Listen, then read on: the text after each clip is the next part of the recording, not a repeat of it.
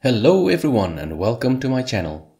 A few weeks ago I passed the 1-year anniversary of me starting to learn Unity and C# in my spare time, and I'm still enjoying it immensely. While my day job and hobbies had made me a reasonably experienced programmer, I'd never worked with C# or the related languages before, and also had no experience with game development engines. The last time I wrote a simple game, I used Delphi to build my own version of Minesweeper. And before that, I only played around in Turbo Pascal, using assembly-based graphics methods I understood all too little about. Yes, you heard correctly, Turbo Pascal. I'm probably technically a bit too old to be starting out in this kind of thing, but here I am.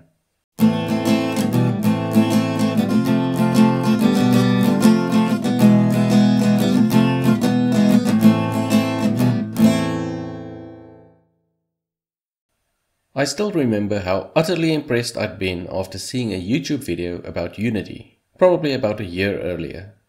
A short time later, I purchased a 95% discount Udemy Unity course, which was just lying dormant. Then one day I saw another Unity video and I decided to install Unity and start working through the course. I completed about 3 of the small starter projects and felt I wanted to get going on something of my own. A few years ago, I'd built a little turn-based strategy board game idea in Excel with absolutely no graphics, although I had designed the board layout in SketchUp. The buttons worked and my VBA implementation kept track of all the game parameters, but it wasn't anywhere near something that anybody would ever be interested in. I started implementing the UI of the first part of that game into Unity, and then added some very basic and very regretful 2D graphics. By this time, I was following various YouTube tutorials, with Code Monkey and Brackeys being especially helpful. While I eventually mastered the tutorials I spent enough time with, to some degree, I still remember how enormous the Unity environment seemed, and rightly so. There were so many different windows and panels, a myriad of components, subcomponents and sub-subcomponents to learn about, and they were so intertwined that trying to learn about the one invariably sent you down a different path trying to learn about another. It was during this phase that I gave animation a stab. I found a 2D image of a tree and set out trying to animate swaying branches. By carefully cutting the picture up into segments and adding animation bones, I could get an almost decent animation going. I also started playing around with particle systems to send leaves flying off from the branches. I think it was then that I knew that if I was going to put in the effort to learn these systems, I wanted to do it in 3D. It bothered me that the views I worked on would always be only the one side, and wanting to see the object from a different viewpoint would basically mean a totally new model and animation. And so I plunged into 3D. I set out to build a little woodcutter's cabin scene with some moving elements incorporated. I found a free model of a cart. Unfortunately, it was all modeled as one part or component, so I deconstructed and reconstructed it in Blender to make sure the parts of the cart were separated to allow proper animation, which in this case was basically allowing the wheels to turn on an axle. I then learned about hinges, which at some point almost left me unhinged. But eventually I was able to let the cart be pulled over slightly uneven terrain with all the movement, including the rotating wheels, being handled by physics.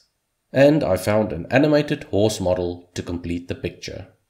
I had also written a little script that would make trees grow over time and then fall over, which led to a bit of an accident one time during testing. I started working on various weather and other effects, clouds, lightning, rain, stars, and a fire and light combination.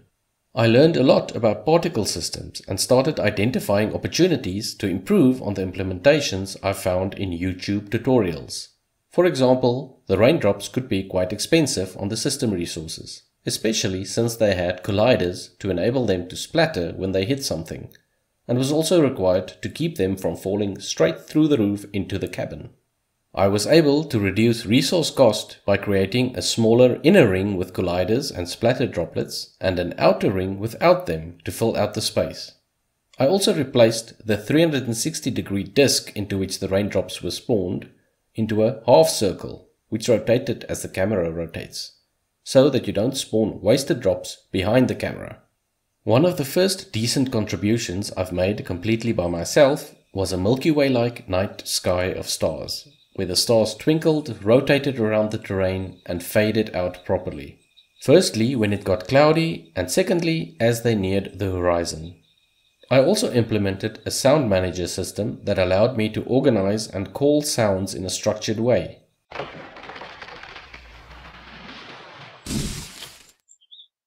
Another contribution was an automated flying script, which allowed animated birds to follow random paths through the sky while adhering to constraints. I had to get the rotation correct in order for all the turns to look natural, and it was quite satisfying to see my birds and bats flying around properly eventually. I put all of this together in a cabin scene with the elements reacting to one another, and then had the urge to share it. As Sir Terry Pratchett said, getting an education is a bit like an STD. It made you unsuitable for a lot of jobs, and then you had the urge to pass it on. So I made my camera fly through my creation and recorded one long scene for my very first YouTube video. Now I also had to learn video and sound editing, get some decent channel art, and do everything a YouTube channel required from you.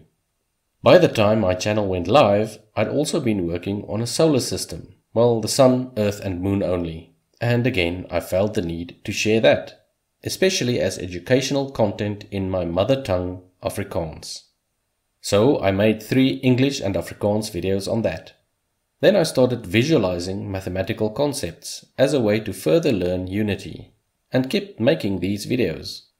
I added some Unity tutorials of my own and covered a few random topics as well. My command of Unity kept improving. While graphics was always going to be my weak point, I started feeling that I could decrease the cringe factor more and more, especially if I could seek out the correct visual assets for the situation to help me out. And then one day in November 2019, I came across Jasper Flick or Cat-like Coding's hex map tutorials, and I was hooked. I now knew that, with the correct visual asset assistance, I could one day make a decent game.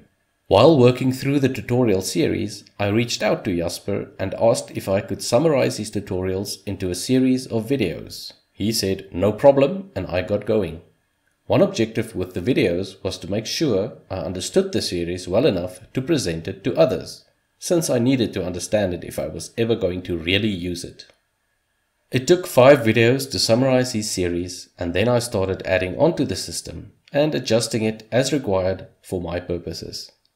I bought a big low poly asset pack to give me something to work with visually, and scrounged around for individual suitable models as I needed them. The free models by Quaternius have also been very helpful, and I've been a patron of his for a while. Since then, I've been expanding the hex map system, adding on or adjusting UI and technical functionality, slowly working my way towards something playable. It's still a long way off, but I'm still enjoying it and hope I can one day publish a decent completed game. Until then, I'll keep adding on functionality with the end goal in mind, and making video content of the process, which I hope you'll enjoy and follow along with. And maybe I'll even build and texturize my own rudimentary models eventually. My thanks go out to everyone watching and interacting on the videos. And if you can think of someone who may enjoy the channel, please spread the word. Let's see what the next year brings.